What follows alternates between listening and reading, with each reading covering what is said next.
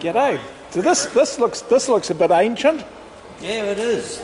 It is. What is it? 1926 Douglas. Douglas. Douglas 350. Okay. Owned by Trevor Adams in the Hawke's Bay. Right. He had another one here which he's taken away to a bike show, which was a virtually similar bike but a speedway bike. Okay. Basic frame and everything the same. And they look like things you get on a push bike, aren't those handbrakes? Yeah, well, that's right. That's right. And, but 1926, that goes back a bit.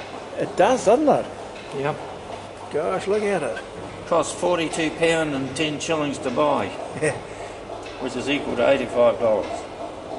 Wow. In 1926? Yep.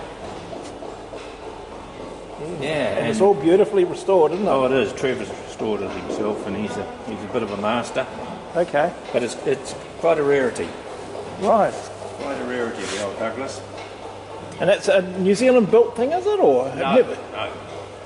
Any idea where it's from? The States or Europe? I think Douglas are English. Okay. It was English, and Yeah, another little...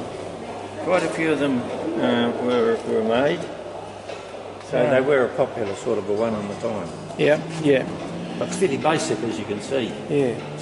It's a pretty cool thing to have in this collection at the coach house, isn't it? Well, it is. Yeah, it is. Real It treasure. is.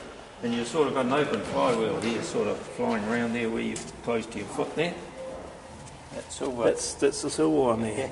And that spins around, is it? Hey? Yeah. Oh, excellent. Cheers, matey. Thanks, Kelvin. No trouble.